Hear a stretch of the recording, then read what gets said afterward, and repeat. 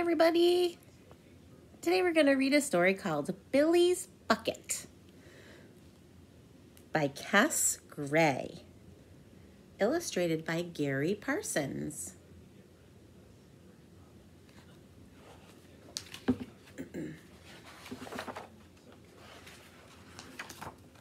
Billy's Bucket.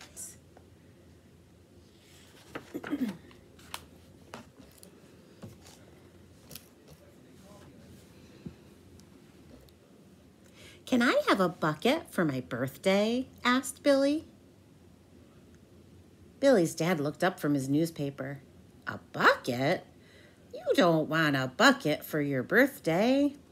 No one gets a bucket for his birthday. Why not? Asked Billy. Because, Billy, explained his mom, buckets are far too buckety to be a birthday present.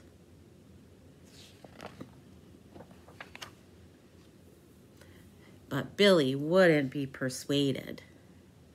Please, can I have a bucket? He asked. How about a bike? Said his dad. Or some new sneakers, said his mom. Or a computer game. I want a bucket, said Billy. All right, sighed Billy's dad. You can have a bucket for your birthday. Yippee, shouted Billy. Wow, look at all those buckets. The next day, Billy and his mom and dad went to Buckets R Us. There were buckets of buckets at Buckets R Us. Rubber buckets, plastic buckets, metal buckets, garden buckets, farm buckets, builder's buckets, beach buckets, and even soccer buckets. Billy's mom and dad followed Billy up and down every single aisle. What kind of bucket are you looking for? They asked. I don't know, said Billy, but I'll know it when I see it.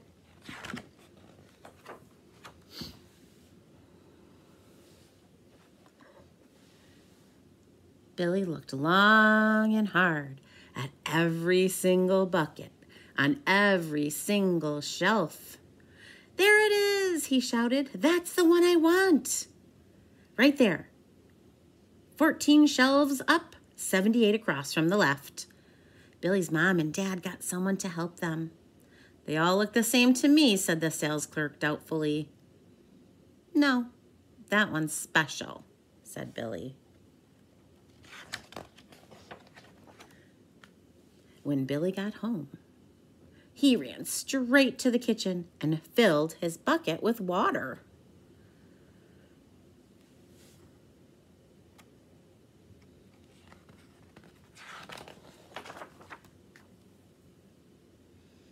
Cool, said Billy, peering inside his bucket.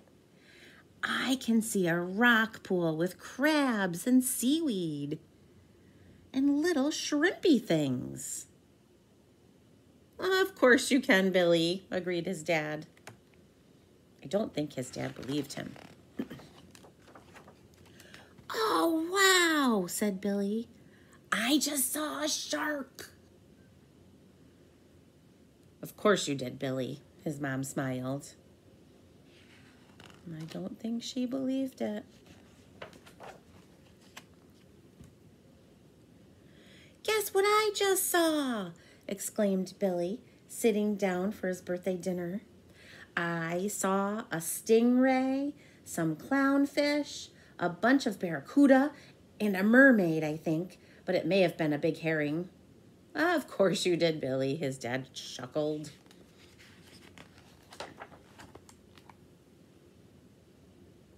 What's in your bucket at the moment, Billy? His dad chuckled again. 2 submarines and a sardine, said Billy. What's in your bucket now, Billy? His mom giggled. 7 sea lions and a walrus, said Billy. Of course, his parents exclaimed.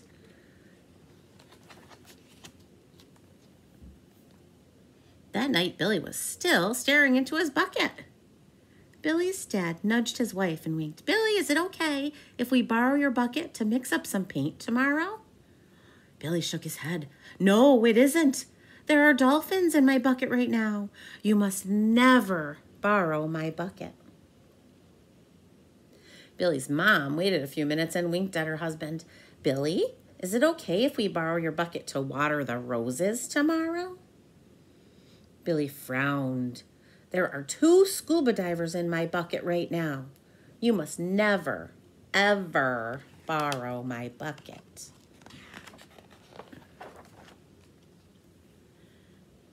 Billy's dad just smiled and waited a few more moments.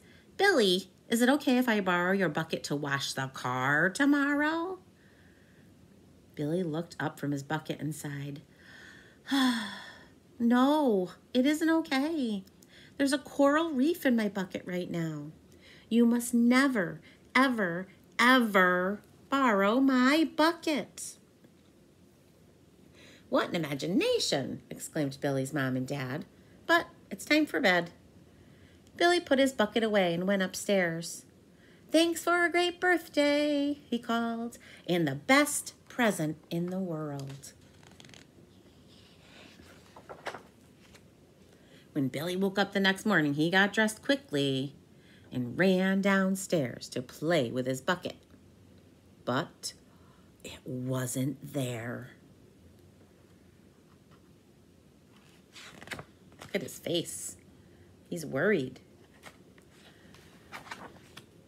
By the time Billy found his dad, it was too late. Uh-oh. I told you not to borrow my bucket, said Billy. Oh my goodness. Do you see what was in the bucket? A really big whale. It took Billy's mom and dad 6 hours, 3 fire engines, 4 cranes, and a shoehorn to get the whale back into the bucket. They never, ever borrowed Billy's bucket again. Whew. There it is. There's that bucket. That's a pretty cool bucket. The end. That's the end of the story. See you next time.